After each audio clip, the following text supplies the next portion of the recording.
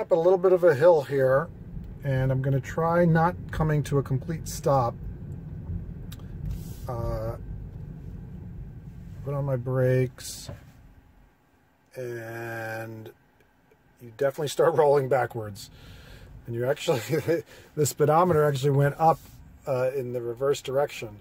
So if I go up this hill, let go of the power pedal, never touch the brake, you will start rolling backwards.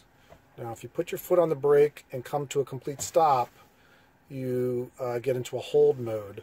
But if I'm going up the hill, put my brake on, but let go of the brake before I get to zero, it will not go into hold. So going backwards, hold the brake. So basically, if you have your foot on the brake when you come to zero, you will immediately go in a hold and you won't roll backwards or forward. You can probably do the same going down a hill. Let's try that. Okay, so I'm going to go down a little incline here. And if I put my foot on the brake and not come to zero and let go, I will just continue to roll. I don't have creep on. I'll continue to roll.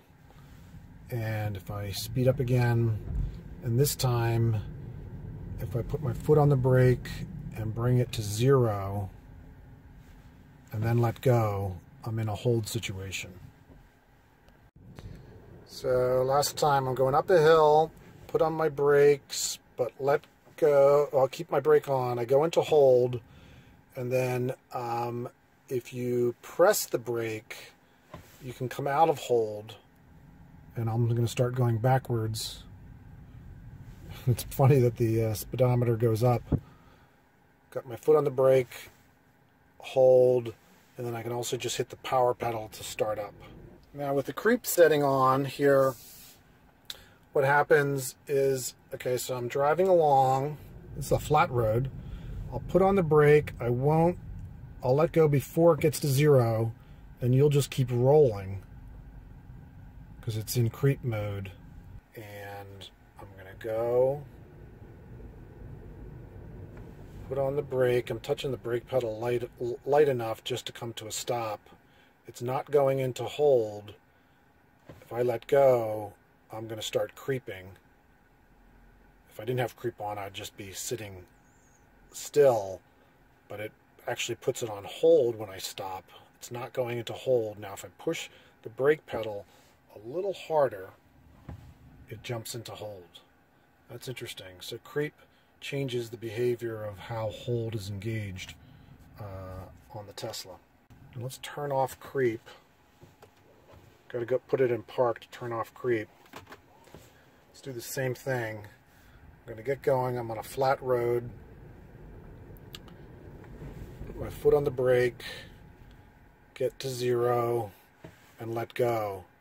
So while in creep mode, you have to press the brake pedal a little extra hard once you get to zero for it to go into hold. Hey, thanks everyone for watching. I really appreciate all the support you guys are giving me.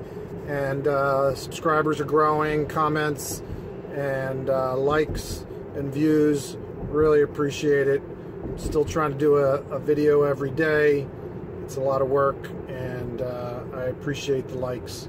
So thanks everybody, and we'll talk soon. Went to a charity event this weekend, and my friend Steve's band was playing. He's the drummer. It's a great charity, Peace Drums. They bring together Israeli and Palestinian kids and teach them how to play steel drums.